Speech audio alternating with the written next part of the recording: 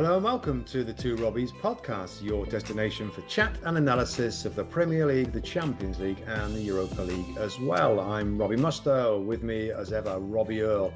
And here are, Rob, today's topics. Romelu Lukaku's dream Chelsea start against an underwhelming Arsenal at the Emirates. Nuno returns to Wolves. Kane returns to the squad and Spurs return to winning ways. Speaking of Kane, no striker issues for Manchester City in their easy victory over Norwich.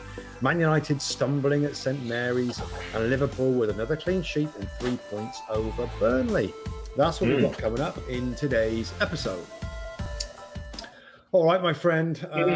You had a nice little weekend off. I'm sure you're lovely, chomping at the bit. You're lovely, all fired up because you haven't been on air and you managed to watch all the big games, I'm sure. Let's start with the biggest game of the weekend, Rob. Arsenal 0, Chelsea 2. Lukaku and Reece James with the goals. Again, it's not long since the game's finished. Wow.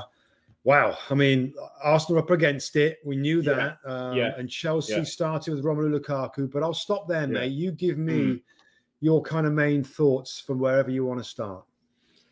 Two huge capital football clubs on different planets, Robbie Mustoe. Yeah. Going for different things in different ways, and number of points to hit.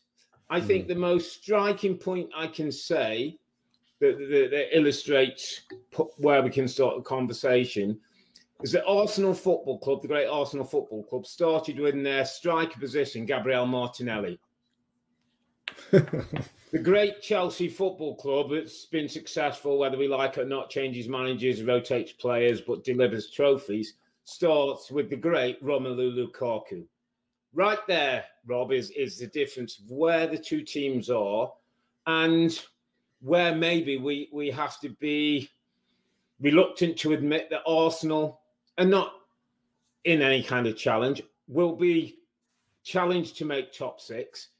And I read something interesting today that some fan was saying, you know what, with Arteta, we just got to give him his time and see how we go. And it might be the next manager who gets the benefit of Arteta's work and signings, that they can't buy a plug-in and play Lukaku because they're not in Europe, because they haven't got the money and they don't get the backing. So they've got to go a different route. So maybe the route that they're going is in a couple of years, and if Arteta does or doesn't see that out, we might start to see a competitive Arsenal. But right now, they're being left behind. The only thing I'd say, Rob, about your first comment there, and I get that, and all clubs have injuries. They do have two of their star strikers, experienced strikers, Rob, and Aubameyang and Lacazette out right now. And Arteta said afterwards in an interview, I think, to the radio, that they've got 9 players out. I am struggling a little bit to count 9. Yeah, but I think know, for me, it is. We should mention that probably like no other club, they've got a lot of issues with COVID. People are, and injuries, probably more than others. I mean, if they've all got it, put a stick for Chelsea. There's a bunch of but I think they're a little bit worse off. But I think your point is well taken, Rob. This is the new reality for Arsenal. To be fair, finally. The club are really backing the manager with some new signings and some new funds and some new money. They've spent the most of any Premier League side in the window. And they've gone down a road that me and Tim kind of argued a little bit today about it. And I'm like, there's so many new players needed, Rob. Isn't that the way to go with under 23s? That there's 5 new players. They're all 23 years of age and younger, Rob. And like you said, it's going to take a few years for these guys to develop. But at least... given the new reality, this isn't Arsenal now that can go and buy Jack Grealish or anybody else that comes up. It's different. And that's a conversation for another day with ownership and everything, stadiums and everything else. But I think the Arsenal fans, the couple that I've spoke to are like, you know what, this is what it is right now. We're buying some young talent and some of it might not work out, but some of it might. And Chelsea, you're absolutely right. But in 2 years, Rob, they've gone from, a young squad with Frank Lampard, expectations were really low to like, wow, like they got a great chance of winning the title. And the young players have benefited, the Reece Jameses and the Mason Mounts and other players that have played have benefited from those years. And that Arsenal fans will hope will happen to them. I guess not in such a quick, dramatic fashion from not really close to being title contenders. And they did get in the top 4 with those young players. So I get how difficult it is. The thing that I thought, Rob, and I'm going to move it forward right now, is what surprised me today. I think we said in our last podcast that my concern would be Arteta's kind of man management, because the rest of it, he's a smart coach and he's a thinker and he's been at Man City with Pep. Were you surprised how tactically destroyed they were today from a Chelsea side? There's no surprises. And I think that our boys in commentary and myself in the studio, I'm like, what is going on? Like, this isn't normal that Reece James has half the field to create and score a goal. That surprised me, Rob. What about you in terms of the game plan, the tactical side of it? It's a good point. I'm glad we've got there. So, and I agree. Listen, I was just making the point when you look at two team sheets today. Of course, Lacazette, of course, Aubameyang, of course, Thomas Partey, we've not seen enough of, make a big difference when they're in that time. And I get that. And that's why he's got to be given time, and the Odegaards and all those people and Sakas and Smith Rose for the time. But you're right. Let's get to the tactic. There's some things in which there's an argument for Arteta. There's some things, Rob, and I went today and I said, Mikel Arteta today reminded me a little bit of Frank Lampard at the start of last season. In-game tactics, not good enough. Yeah. In-game tactics we try and be objective with our criticism. Does the speed? I was trying to put myself in his position and thinking, why is he not seeing this, or why is he not doing it? Do you get so caught up in the game, Rob, when you're standing down there that you don't see things? Is the game so quick that it's happening? Does he need somebody sitting upstairs who's going, we're getting hurt down the left, boss, we need to do some? I don't know, but it surprised me. His in-game tactical nous didn't recognise that they had to adjust and deal with Reece James down that side with Saka and Tierney. Now, I'm going to go down that road for Arteta. I think somebody else brought a comment, and another thought that came to my mind is, and of course Arteta has to be that guy. I've got to tell you, Rob, if I'm Kieran Tierney and I'm left back and I'm getting done like that, by the way, Saka, you're a young lad, you don't know what you're doing. Come here. Sit next to me because I'm getting done here. You take him, I'll take him. Players can do that as well, Rob. And I don't know if there's enough Arsenal players who go, hold on, we're getting done. Even if the manager doesn't tell me, even at half-time that I go and the manager goes, what are you bringing Saka back so much for? I say, listen, Gaffer, I'm getting done 2v1. I'm down this side. I don't see that happening at Arsenal because I don't think they've got the players who do that. I think Arsenal players are at full stretch to just deal with their own game in their own little space and aren't in that way. And I'm not talking about leaders and all that, which people keep on, but sometimes that's just football now, Rob. I'm not going to get exposed like that. Bukayo Saka, who can play on the left side, come over to the left, mate, and help me out.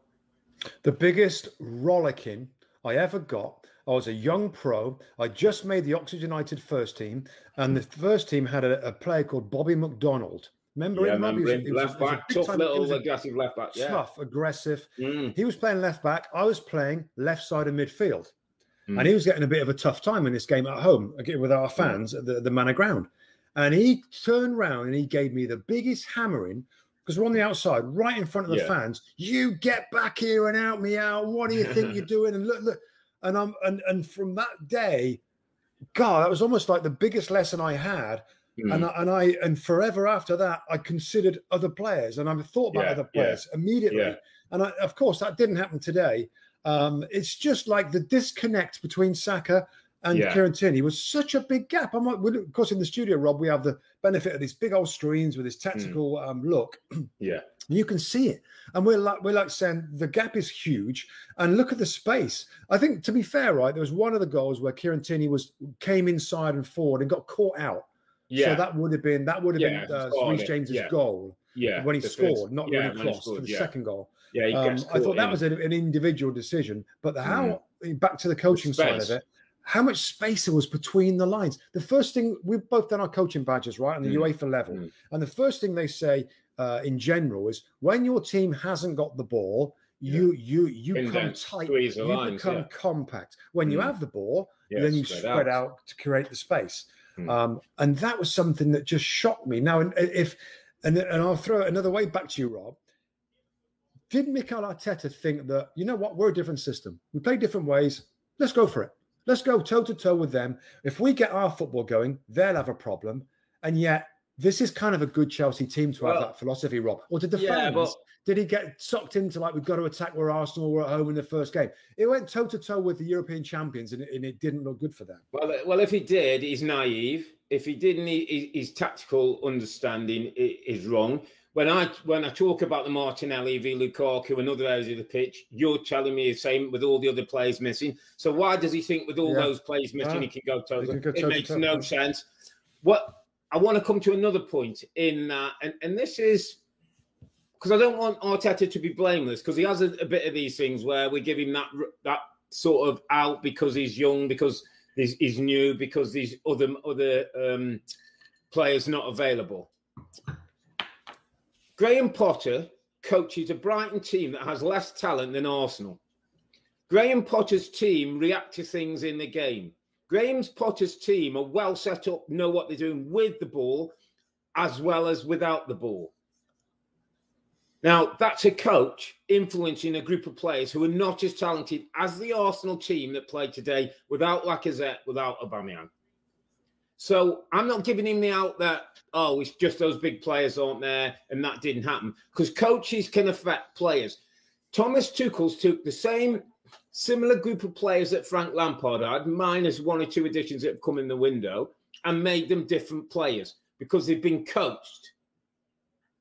Mikel Arteta has to get back to being a coach. We hear all good things about Pep. We hear good things behind the scenes. That today didn't look like a coach. His team are coached to know when things were going wrong, what do we need to do?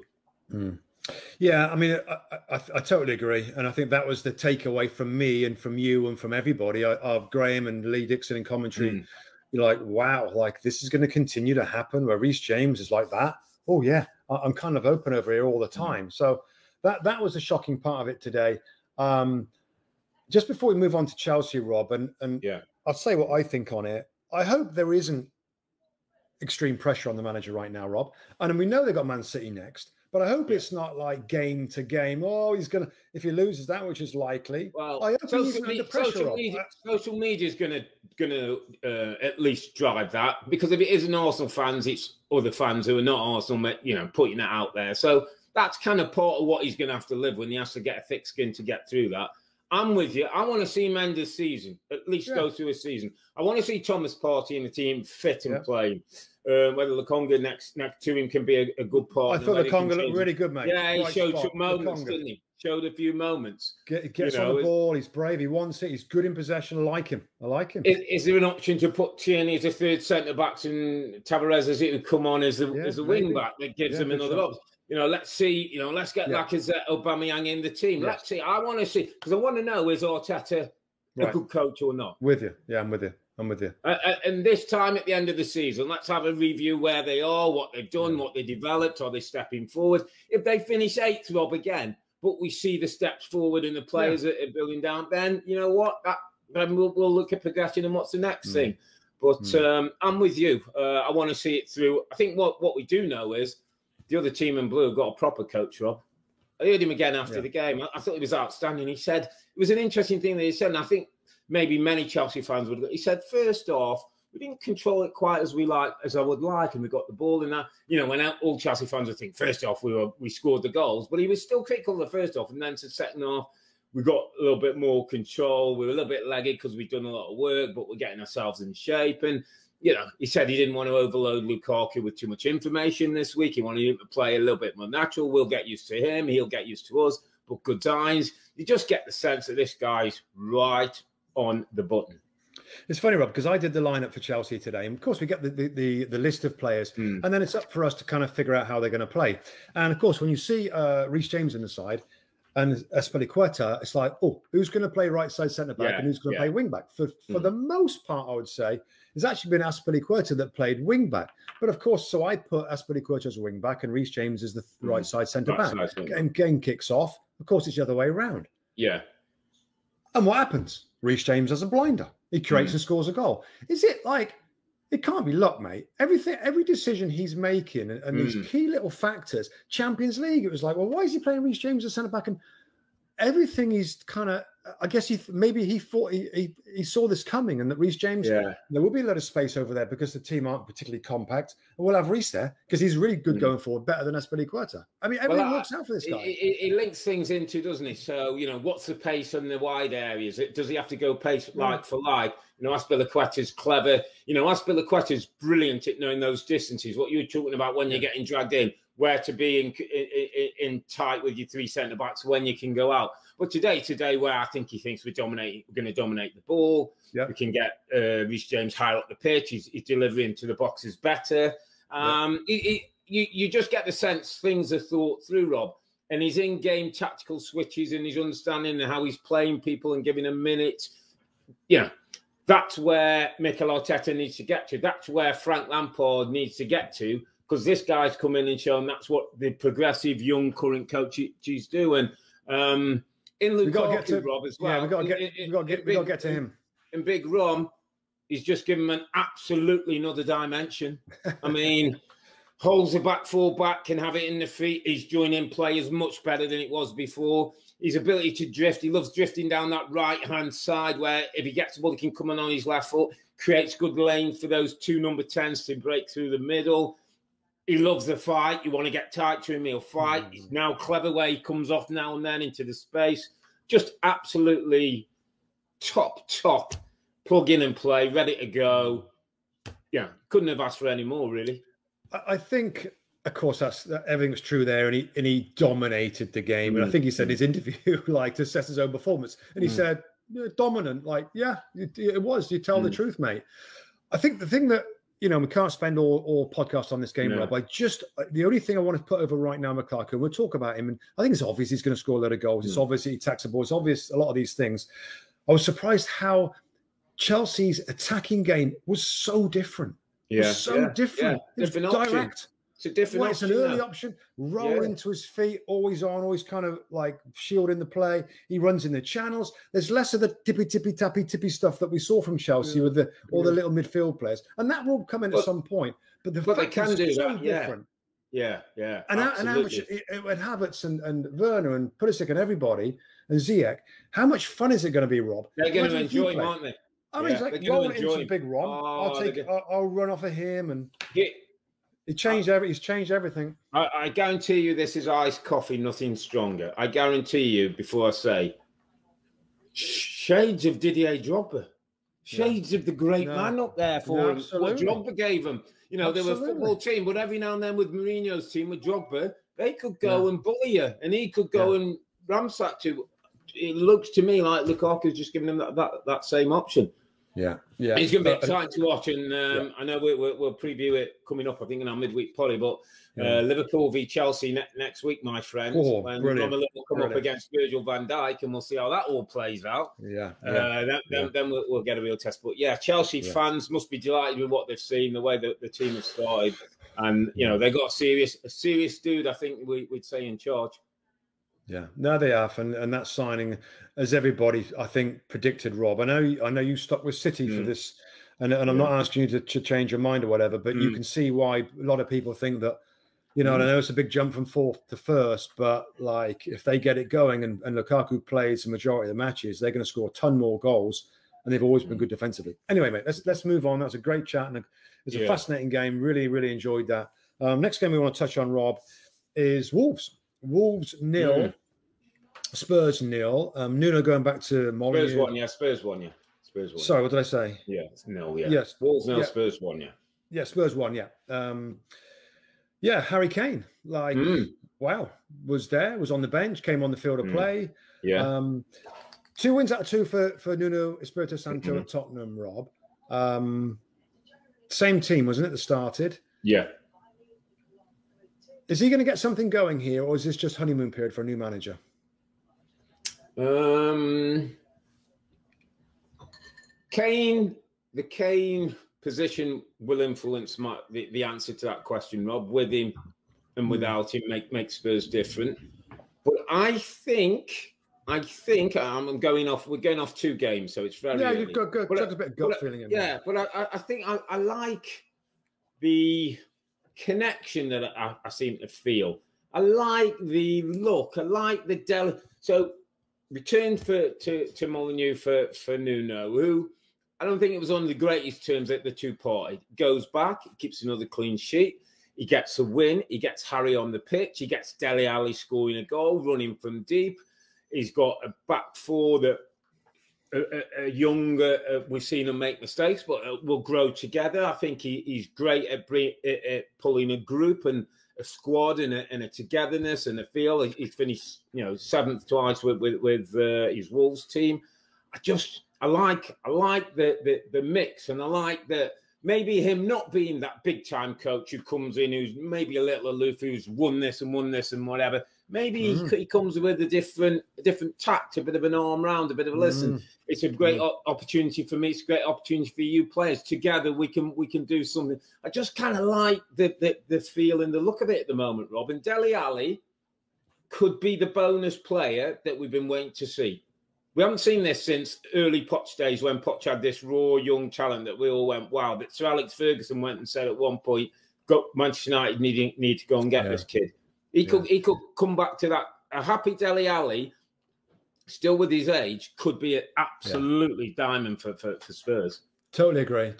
Great run. Dele of old, run into the box, but gets fouled by the goalkeeper, steps up and takes it, playing in a little bit of a different role, left side of midfield. I just hope he continues to work hard, Rob, because whether he knows it or not, the talent we know he's got, it's just having the motivation and the desire to work hard every single game. It's a little bit, again, early on, he's back in the side, a different manager, and the fans at Tottenham Stadium were buzzing, and he's happy to be back in the side. He's got to be able to do it week in, week out. Concerns is still, for me, Eric Dyer and Davinson Sanchez. Whilst the midfield three ahead of those two, and nice and compact, as Nuno talked about afterwards, generally okay. But Dyer did make a big error, and a try went through and should have scored. Which is Eric Dyer, we still don't know, do we? Eric Dyer, question mark. It's still Eric Dyer, question mark, Rob. Yeah. Well, I don't think he's at a level as a top 4 centre-back. So again, in a strong system, with a well-organised midfield in front, they can do well. Could he be John Stones? Could he come back like Stones did? I don't think so. Nuno concentrate his mind and his focus a little bit. Maybe. Yeah, you got to give him the opportunity. Going back to your point, Rob, about how it feels, right? I tell you what I think. Why I think it's a different feeling there is because of expectations. Expectations with probably 4th or 5th manager choice. Harry Kane going out the door. It's going to be a tough season. I just feel that like nobody's expecting anything of Spurs. Maybe not too much of Nuno Espirito Santo, but that kind of vibe around. And maybe the players are like, you know what? Nobody expects to do anything. This their star player wants away. I just think that might help initially in terms of togetherness, team spirit. Like, let's go and play because nobody expects much from us. I think that's helping them, Rob. I agree. But what I would say is, Rob, it's a bit like Spurs have every Spurs player has 2 personalities.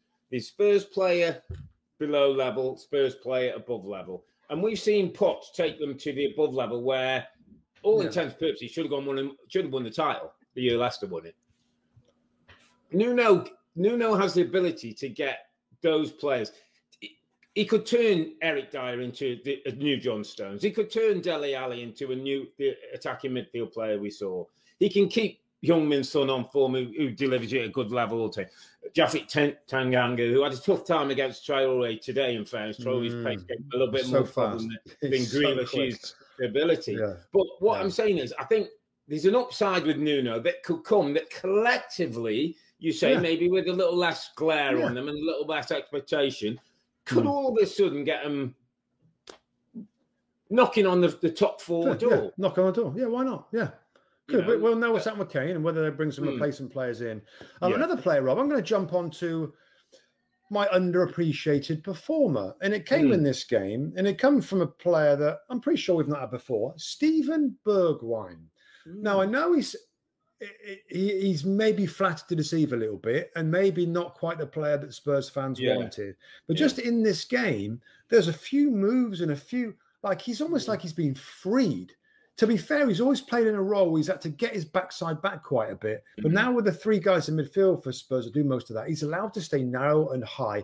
and just excel on the counter attack. A couple of moves, a couple of shots he had, some back heels. I just think he's a little bit underappreciated, and it's early, and he hasn't been consistent. But based on today and what he's potentially able to do, I thought he had a strong little mention. What I would say, and I suppose the challenge, and you'll know it, that he'll have to get, is in the wide attacking players now in modern football, he's going to have to deliver us 10 goals in the season, Rob, isn't he? He's got a production. And is he that guy? Can he be that guy? I don't know if we've seen that from him or not, but certainly with him and Lucas and Sonny up front, that's a mobile front forward can cause you problems. And, if Kane stays or not, that'll be interesting. Little mention on Wolves and Bruno Lage, who's come in and, tough opponents to start, Leicester and Spurs. Not got anything so far, but we'll be wanting to impress himself on the team. Started with a high press and want to put Spurs under a little bit of pressure. Raul Jimenez, we know the time he's been out, had a couple of opportunities, didn't quite hit the target. Traore, if he can add some finishing touch to it, can be a difference maker. So no real worries for Wolves? No, not at the moment, Rob. We have seen this before with teams where we're like, oh, they look great, they're going to be fine. And then the more you don't get, then it comes to a different thing. I'm thinking of Sheffield United. But I think the fans have really enjoyed what they've done. 2 narrow victories in games where they missed loads of chances to win games in Leicester, and they had good chances here as well. They gave up some of those.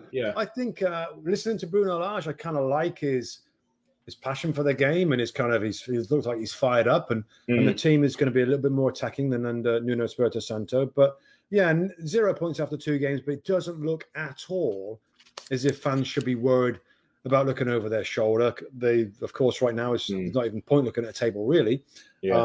No, I think they're going to be fine. And as long as Raul Jimenez stays fit up front, Traore's there, Trincao, the new kid that looks pretty good on the other side. Two boys in midfield. It's the same shape as what all the players are used to.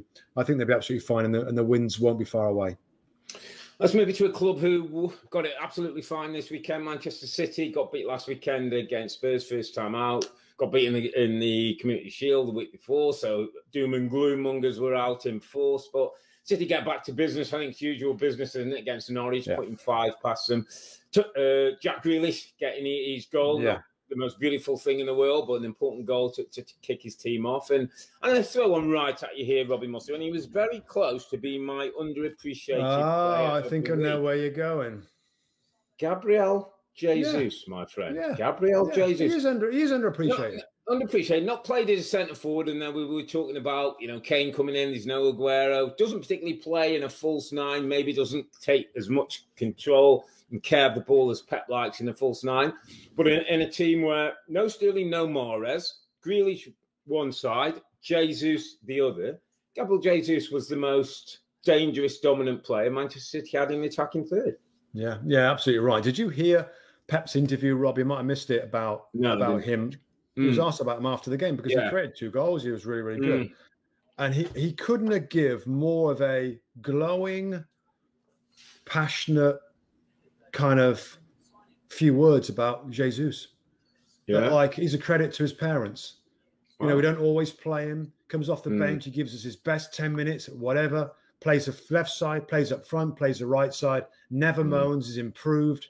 Gives us everything. He was very, very complimentary about just basically as a pro, which is kind of interesting because maybe he's not the best number 9 in the world, but I still think he gets a little shortchanged in terms of minutes, particularly as a 9, and I know he can play in different spots. So I thought that was interesting.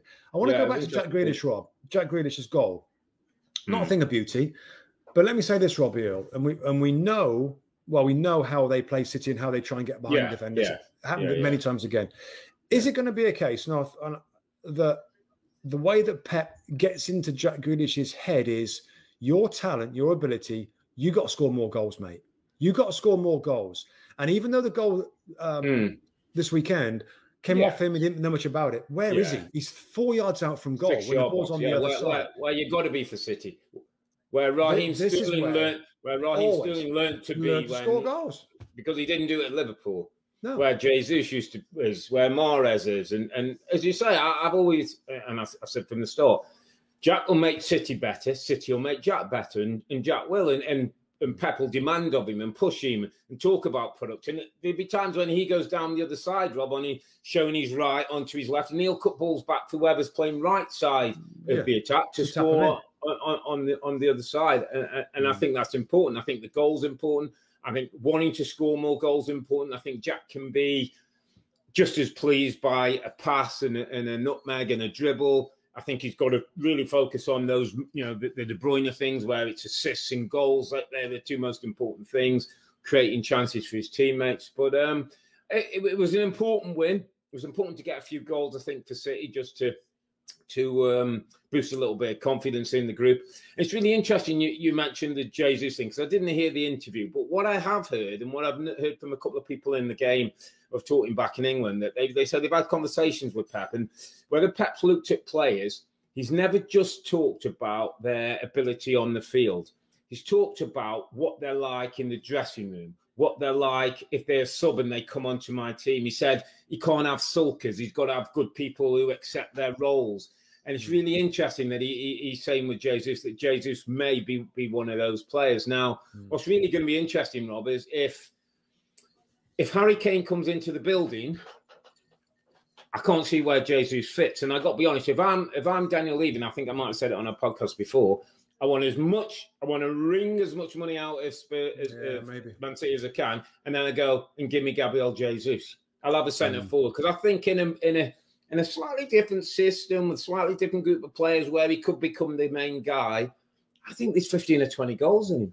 But given how Pep kind of appreciates what Jesus does, in an ideal world, let him go. Love to keep him there. There's another number 9. There's no other 9s in the football club, but he's of course a young, the young kid that's coming through, possibly as a striker. But in an ideal world, that might be what he'd prefer to do.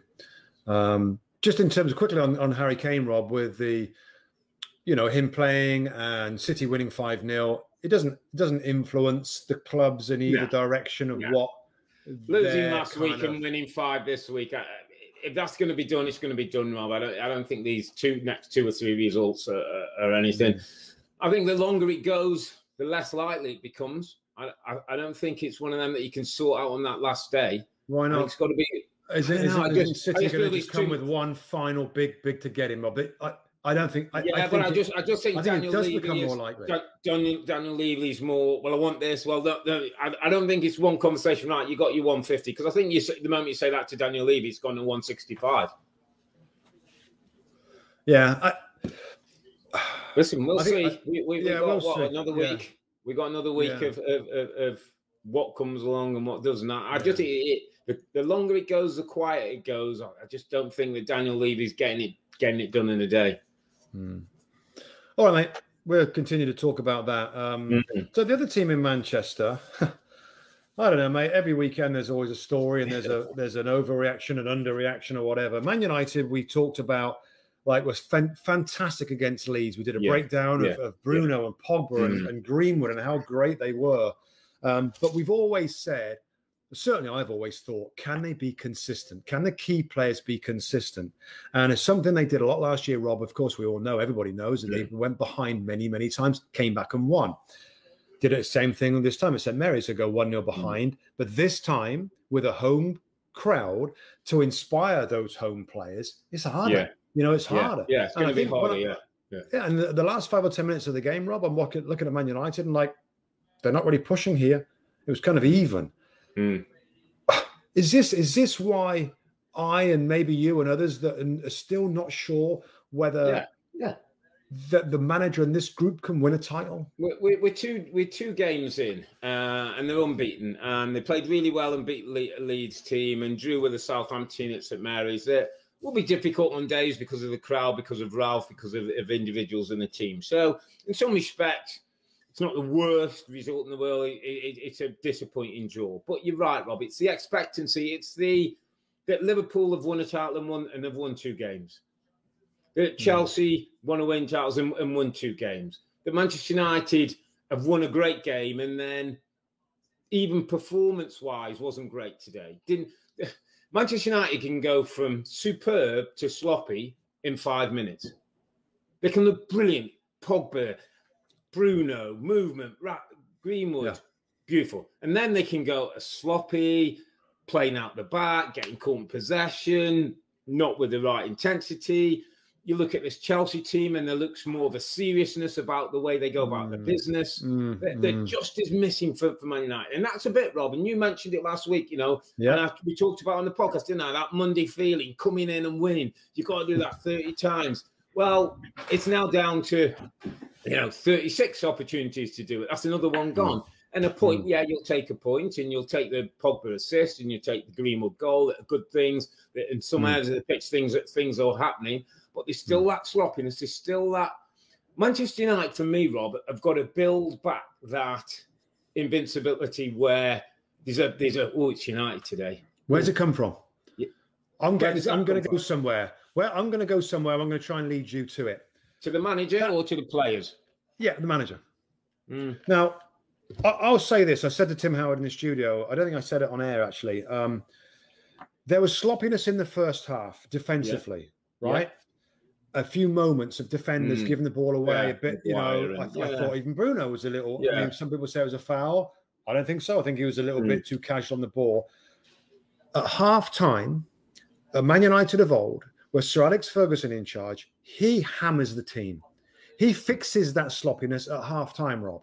And I think that's what I'm talking about, where I'm wanting a manager to demand focus through being a scary guy, somebody don't upset. Having the passion, having that drive. I hear you. Okay, go on, finish. It could have been nipped in the bud. It could have been nipped in the bud at half time, and it was they continued to be sloppy in the second half and could have lost the game.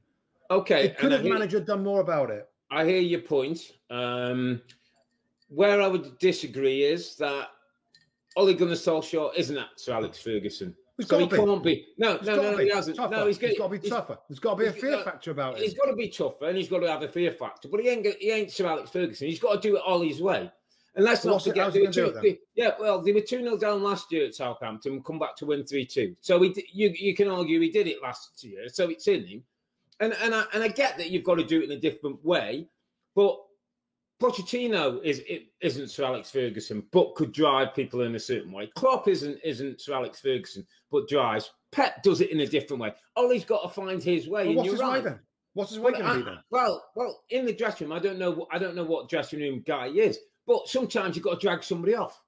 Somebody off at half time and go, we're doing okay, but Bruno, today's not your day. Well, that's not acceptable. Off you come. And everybody goes, wow. Or you do it with the system, or you do it with the way you think, or you say to them after the game, that one good enough, no days off this week, or whatever. I don't know. The game's different than what we say. But what I'm saying is, not everybody. So Alex Ferguson was built into this great manager because of who he is, and he lived to his personality. Ole Gunnar Solskjaer's got to find his personality with that group. And you're right. What is the thing that triggers a change at half time? You said, Rob, about 3 minutes ago, Thomas Tuchel, how he demands things, and that's what I'm talking about. Yeah, you'd see him on the side we've seen him getting fired up and angry and screaming at his teammates to tune in, to focus. And he took off. Was it Hudson-Odoi? Was it Hudson-Odoi put him on, took him off? Right, that kind of thing. That gets you attention. But that's what I'm saying. Exactly what we're talking about. So I'm agreeing that Ole can do that, but we've got to stop thinking that Ole's Sir Alex. He isn't. Ole's got to be Ole. Ole's got to take this group and drive them in the way that he can. And I don't know what that way is. Like, we don't know the players. What are their buttons? But we know the things as professionals. We know what happens in the dressing room. He's got to start to know what buttons to push to get the kind of reaction. Consistency, Rob. And the same thing happened again. You said it. They went behind a lot last year. Well, let's stop doing that. That's not kind of good. That's not a good habit to get into. And it happened again. And listen, it's like, it's a good squad of players.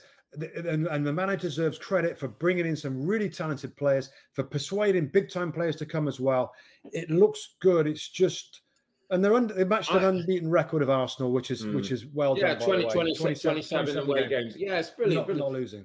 I think the players, Rob, and I made this point to you, I think, last week, and I heard, again, some people... That group of players have got to start to move this. I know the manager drives it, and I know he's in charge, and ultimately it will be Ole who wins a title or Ole who doesn't.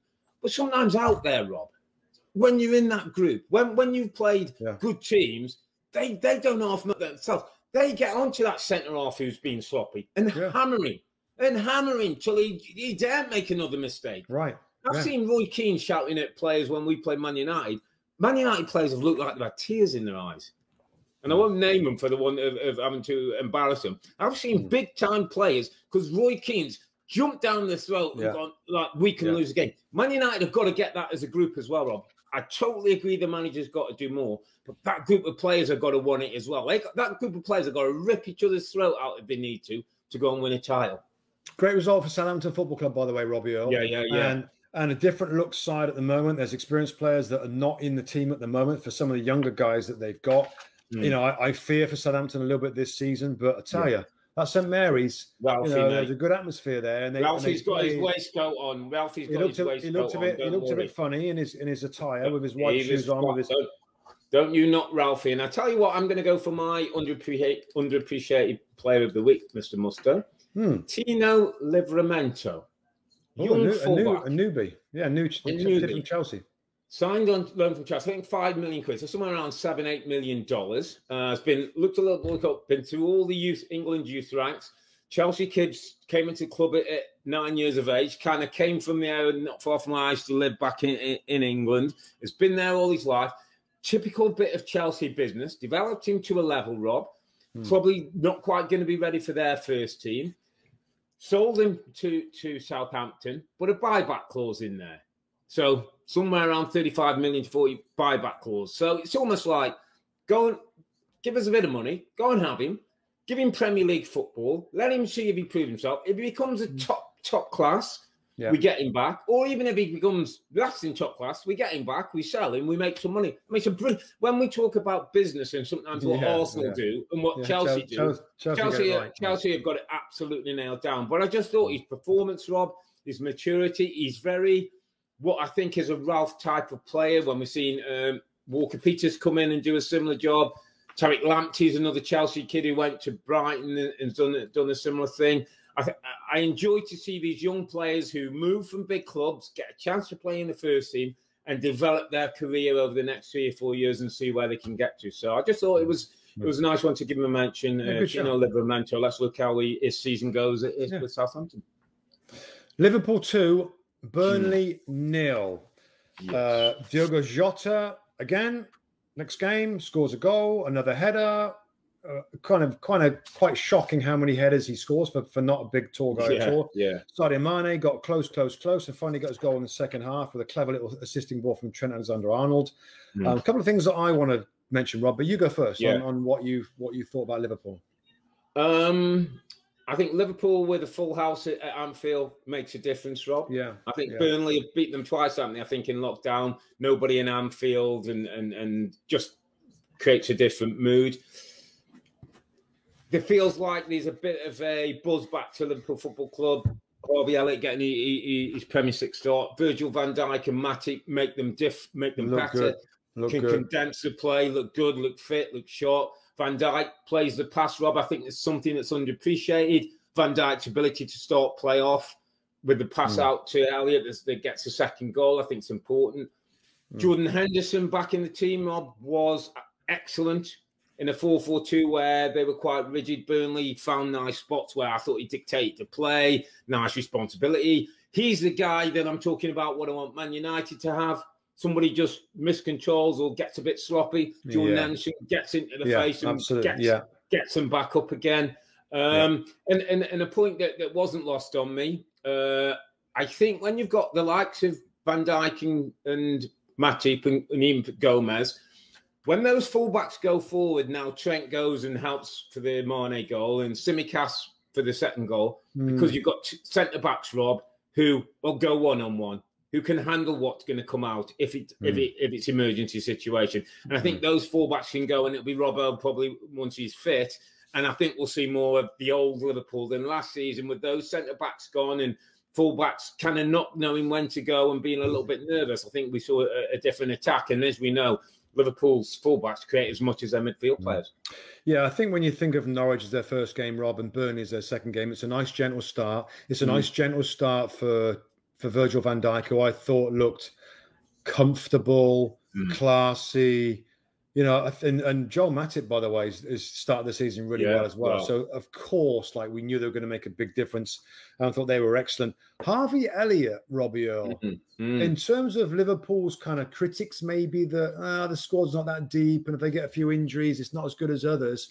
I mean, he obviously went out on loan last season, did a really good job. He's back into the team, and I wasn't sure whether he's going to play wide or whether he's going to play in the one of the little number 8s in the 3, and he did that. He played the right side of Jordan Henderson. I mean, I know Oxlade-Chamberlain played there last time, Rob, but Harvey Elliott looks like a player. I mean, he's always looked like a player. With an extra bit of maturity now. I think he signed when he was so young at the football club, but always the right move to send him on loan. But I just thought he was neat and tidy, reliable on the ball, good energy, gets around the pitch pretty well. That's got to be encouraging when you've got, you know, we also have Curtis Jones to come back into the team as well. Yeah, you've got Keita, Curtis Jones, we've got Thiago, we've got Fabinho. Fabinho's will come back in. There's a little bit more depth, as you say, And, it just felt a little bit like, and I said one of the things broken with the injuries and all that happened last year, the lockdown and Klopp losing his money. And there was... Feels like a little bit of mojo back, and I think, you know, we'll know more after next weekend. Listen, they've got a proper test against a Chelsea team that are flying at the moment, and it's very early days. But those games, as we said, could become really important in the rundown. So we get a chance to see where both are in their standings. But impressive, good day for Liverpool. I thought Burnley were 4-4-2 aggressive. Just wondered, Rob, how and it's kind of leaked out in a couple of managers' press conferences. I just want to get your thought on this. Like, have we gone a bit the other way with the challenges and the physicality? And one or two, you know, Klopp's had words to say. I think Ollie had a few words to say because of the Bruno losing the ball. And one or two just sort of saying about protecting players and we're going too far. What do you think? Are managers trying to have it a little bit their own way and, you know, want everything in nice football and stopping people closing down and putting a foot in?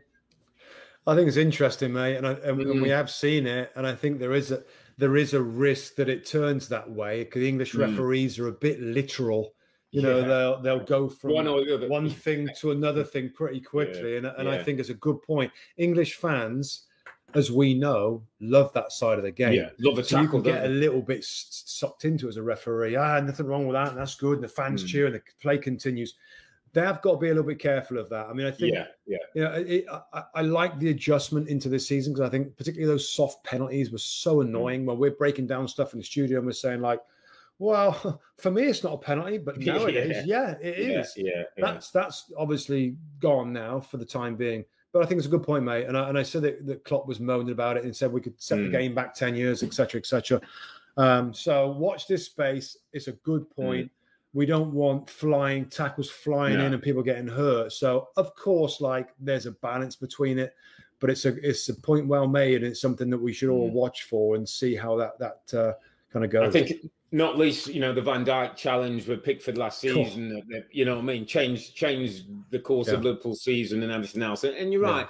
I think there's an adjustment to come, Rob. I think we've gone from last season, any kind of contact to almost now like anything goes. And let's just find some middle ground where you can make some contact. There can be some physicality and that's okay. Because I think we've almost got to the stage where like Bruno today, I think it was almost like anytime you get a contact, you go down. It's like, that's a free kick. And I'm going to get that. I'm going to get that. And I think because the referees are saying no now, people are a bit going in arms. But I think there's something between, listen, you can have a little bit of physicality, but let's not foul. Let's not go over the top. Let's not start injuring people because that hurts not only the team, but it hurts the game. It hurts us all it's everybody. Is what we're viewing. So, but good win for Liverpool. 2-2 for them. Good start of the season. Jurgen Klopp, no doubt, will be happy with that. Should we just have a quick over a couple of the games this weekend? I'll start with Palace Brentford because that one always interests me. Patrick's going to be my sort of go-to look this season at where they are. Apparently, he was a bit happier. Said there was things to work on with a 0-0 at Brentford. I mean, it's a Brentford team that we know are flying. They've got a bit of spirit. Have come up, new league, good players as well as good manager. Palace sort of got a little bit better into the second half and maybe had one or two chances. Benteke with a header particularly, I thought, should have done better. But I still think there's more to come from Patrick's team. Conor Gallagher, I think, in midfield, Rob, particularly on them from Chelsea, was excellent for Crystal Palace. Really gave him a spark and a bit of life. Elise, they tell me, he's a good player, and when Eze gets back as well, get Will firing. I think that hopefully good times ahead for Palace. Yeah, a game I enjoyed, Rob, and of course we always enjoy him, is Leeds 2, Everton 2. Back and forth, they go up, they equalise. Really good game of football. I loved it. And a player that very nearly got my underappreciated Robs on Everton, and a sneaky good signing in Demarai Gray. Now, whether he feels like this is another opportunity at the big time, he's been kind of tossed around a little bit and not really loved at any particular club. He has started the season really, really well, whether it's centrally, whether it's wide, quick. Scores a lovely goal, by the way, out of nothing with his left foot redirection. He's a talent, though, isn't he, Rob? When you look at him, he's a talent. It's almost like, why is he not done better? I don't know. It feels like this must be something, mustn't it? Yeah, that we don't know about. Yeah. Because he's not a good trainer, or he's not this, or he doesn't focus, or he messes about with set pieces. You know the ones. He's always somebody who, is a bit of a clown. I don't know. He's just, with all that ability, for some reason, it's not really clicked. Yeah, and you're right. And now maybe under a manager that I'm sure is going to take to him straight away, given how he started, and he's one of his signings in Rafa Benitez, it's just good. Of course, you add in Dominic Calvert-Lewin and Richarlison, and the holding players they've got that are fairly reliable. Defensively, again, Michael Keane, Rob, was a little short on one of the goals that they conceded. Yeah, I worry about him. But I just think Demarai Gray with that Everton team is somebody that we don't really talk about too much, but he started the season really well. It was a cracking game of football, and Everton, doing okay under Rafa. We know that there's not much wiggle room for him. In Rafa, we trust. Yeah, I think he might do okay. In Graham Potter, we trust as well, my friend. Brighton 2, Watford 0, and listen, he can even cut the beard and make it look pretty cool, Graham Potter. He's got great tactics on his chin as well as on his pitch. I mean, somebody said he looks a little bit like Chuck Norris. I thought it was quite a good shout. There's a little bit of Chuck Norris in him now with the beard. Chuck tactics, because he knows what he's doing. I like himself. Really interested in the way he plays, keeps possessing the ball. His team are well drilled. They know what they're doing. So much width in their play with the players. Sean Duffy, by the way.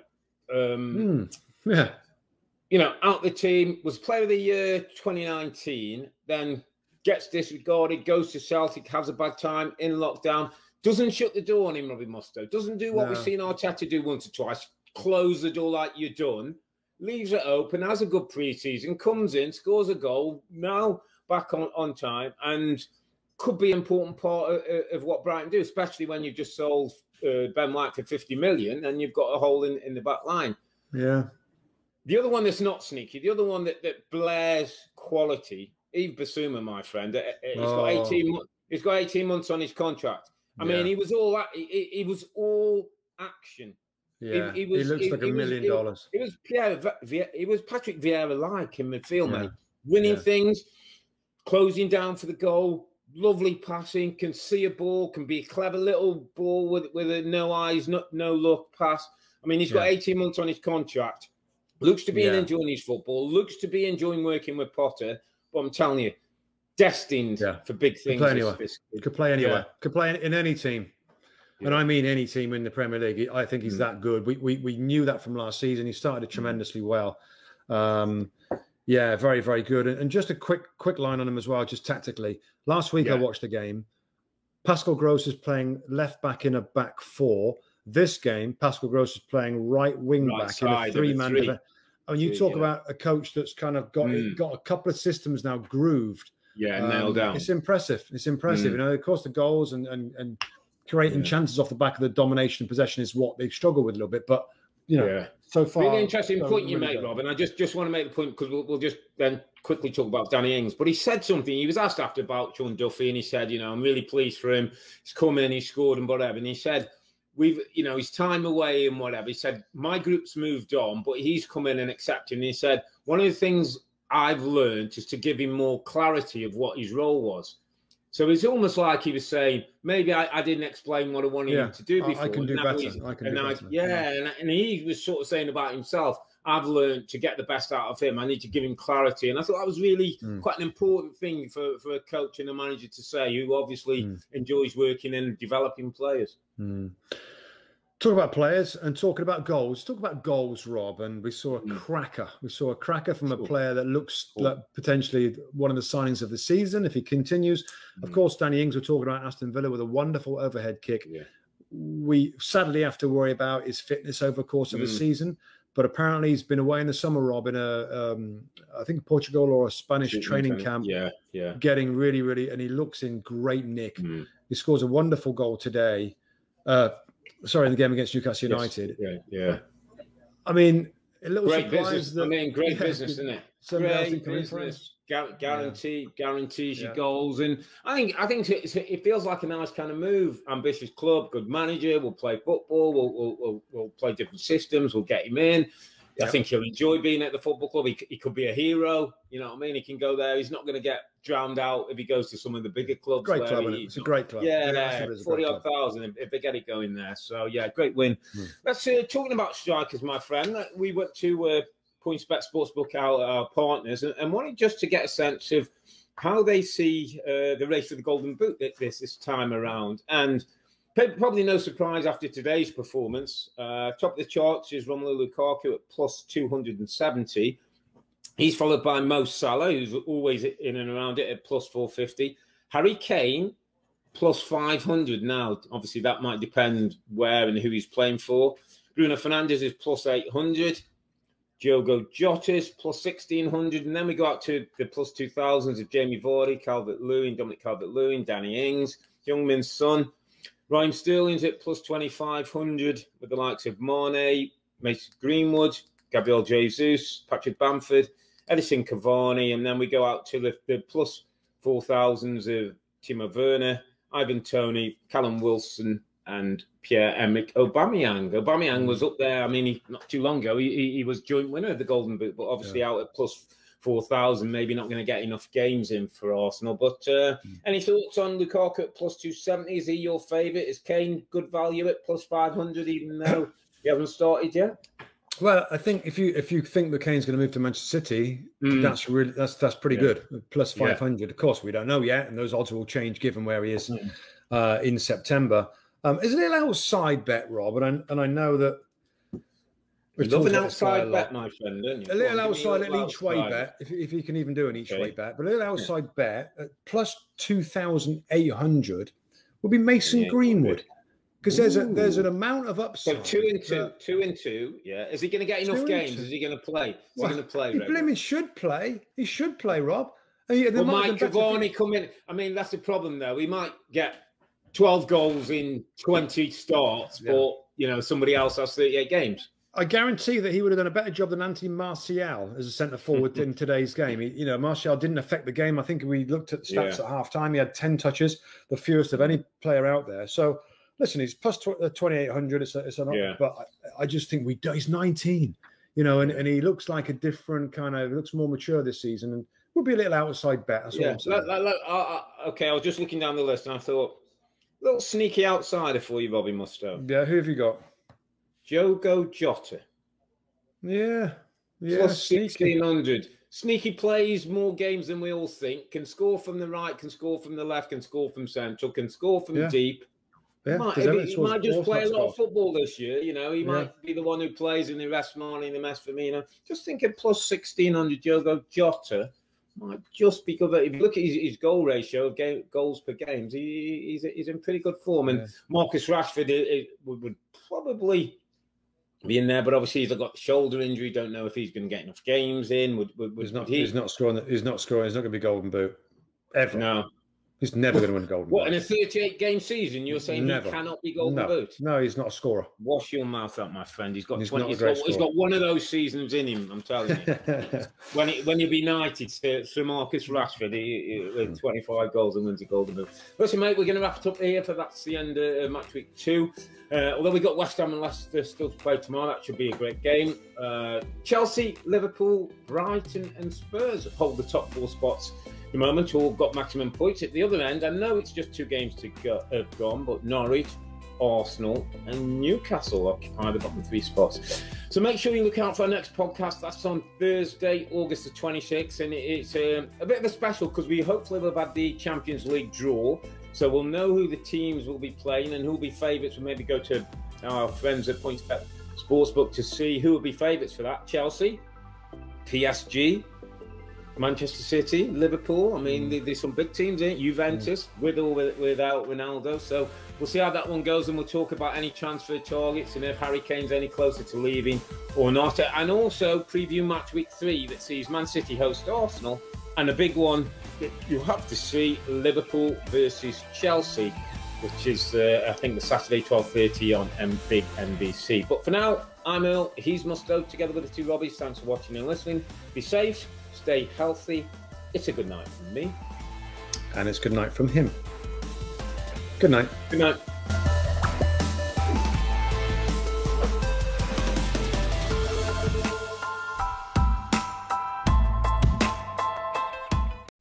Hi there, I'm Rebecca Lowe, studio host for NBC's coverage of the Premier League. Don't forget to hit subscribe to watch highlights all season long, and be sure to tune in for Premier League mornings every weekend at 7 a.m. Eastern.